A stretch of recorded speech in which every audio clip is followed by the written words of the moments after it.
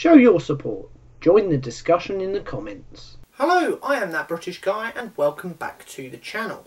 It is time for a little bit of a discussion. A couple of weeks ago we saw the new Final Fantasy VII Remake trailer. I actually did a quick video myself covering all of the battle elements in the video. One thing, however, I didn't discuss, and this is something that certain areas of the internet, particularly people like Kotaku, seem to have really focused in on, is how the character of Barret has been portrayed.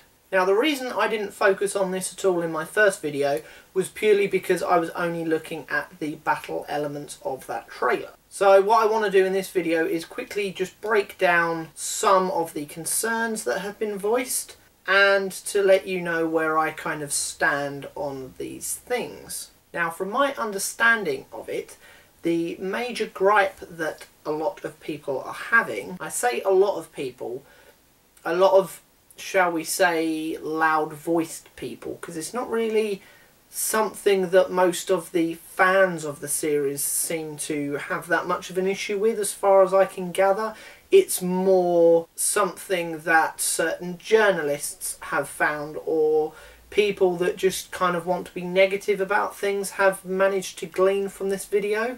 And I will admit that my stance on things comes with quite a big caveat, which I will explain a little bit later. Basically, Barret's portrayal in the trailer is seen as very kind of stereotypical and maybe even potentially racist as a kind of two-dimensional black character. It has been argued that this is portrayed in the way that he talks, even down to the words that he actually says in the trailer, how he looks, and just how he carries himself. What I will say is it's very difficult for us to glean anyone's character in this trailer because it is only about a minute long, and a good half of that is seeing how the battle takes place within the trailer. So obviously with that, all you're seeing is certain characters using certain attack and defensive moves. You don't really get a sense of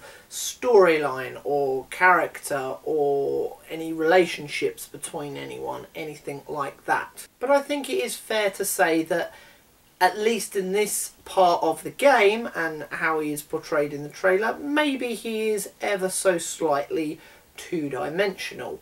But what is important to note is this is kind of how Barret is in the original version of the game. Certainly at this point of the game. He is very brash, he is very loudmouthed, he is throwing his weight around quite a lot. He curses numerous times in order to try and get his point across, and doesn't really seem to back anything up with any sort of sense of logic or scientific background at all. He's very kind of gung-ho, he is very just kind of act first, think later.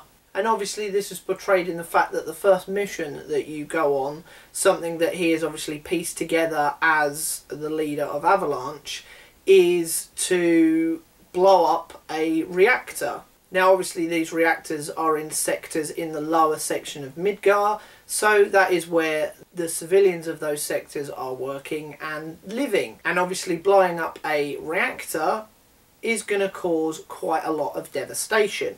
Yes, it is going to impact on the city above, and that was the kind of main point of it. But without kind of thinking of the ramifications of it, he has allowed this to happen, thus causing devastation to hundreds, potentially thousands of innocent people, potentially killing and injuring most in that area.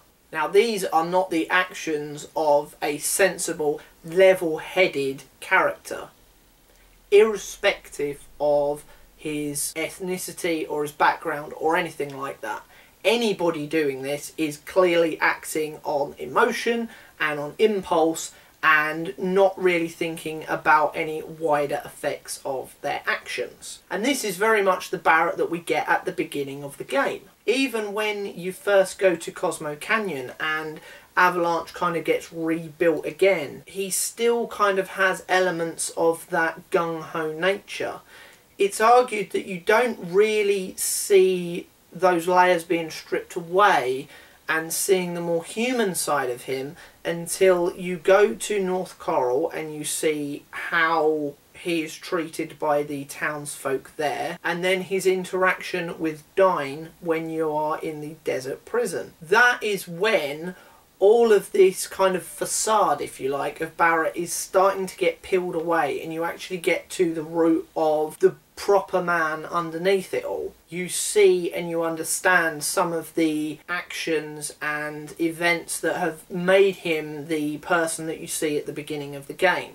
And obviously in kind of running away from that and trying to kind of defiantly put the world to rights, that's almost his coping mechanism with those things that have happened in the past.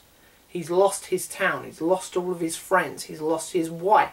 He feels personally responsible for everything that happens in North Coral. And when Dine finally loses his fight against Barret and asks him to take care of his daughter Marlene that Barret has been raising as his own this whole time, and says, look, I can't go back to her, I've got far too much blood on my hands, he then decides to take his own life by falling off of the cliff.